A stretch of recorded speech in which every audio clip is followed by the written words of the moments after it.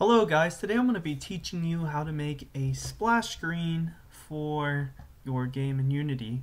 Now it is important that you have a paid version. I do not believe it works at all for a non-paid version, or at least at the minimum you're meant to keep the Unity logo. So I've already made mine. I'm going to tell you how you need to do it. You either need GIMP, Photoshop, or some other image editing software that allows you to have transparency. I'll show you the one I made. It's right here. You need to make everything transparent except for what you want shown.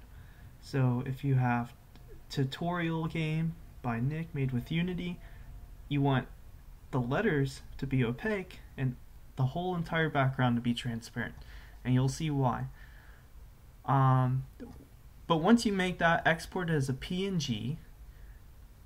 I made this 1920 by 1080. It does not appear that's what that made it down there, but that's how I exported it. If you do a JPEG, it might have a lower quality. It might be noticeable, might not be. PNG will give you one of the highest qualities you can get. When you just need to drag it over to Unity. Mine is right here. When you go to it, you need to change the texture type to sprite. Right here, go down to the bottom, apply. And now we have the transparency. As you can see, the only things that are not transparent are the letters. They're opaque. That's exactly what we want. Then usually you would go File, Build Settings, and then Player Settings. I've already opened that window right here. And then you want to go to Player, Splash Image, and then go down here. I have turned off showing the Unity logo. Like I said, you can only do this in the paid version. Usually the Unity logo plays no matter what. I've turned it off. And then we can add in a logo right here. When I go to select it, the sprite image is going to show up. That's what we want. We can change the duration to whatever we want. So I'll do 3.5 seconds.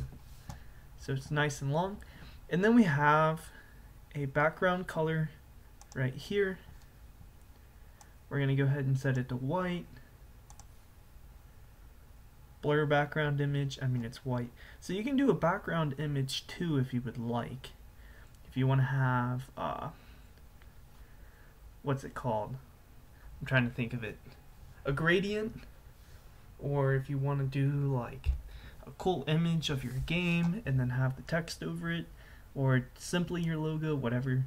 I believe this is going to be centered no matter what. Then you would put that there, and whatever you want to move here.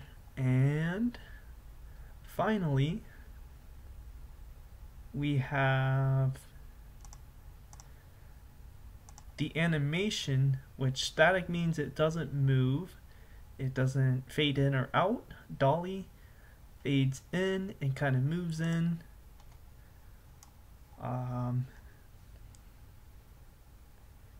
Overlay opacity, obviously 1 is opaque, 0 is completely transparent, so you wouldn't be able to see it. You can do something in the middle, so these might not be as obvious. But those settings are fine. So I'm going to go export this. Actually, you can just preview it here. As you can see, that's what it would look like.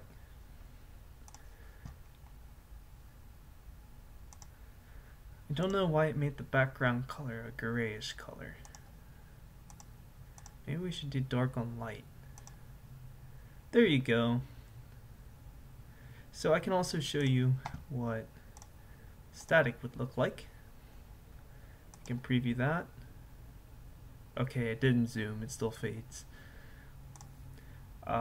We could do, if you show the Unity logo, if you put all sequential, you can change how long it plays. You can do 2 and 2, and I just changed out of that. Oh, there we go. So made with Unity, etc. you can play around with this. I don't like showing the Unity logo. Up here, actually never mind. But yeah, that's pretty much all there is to it. I'll see you guys in the next video.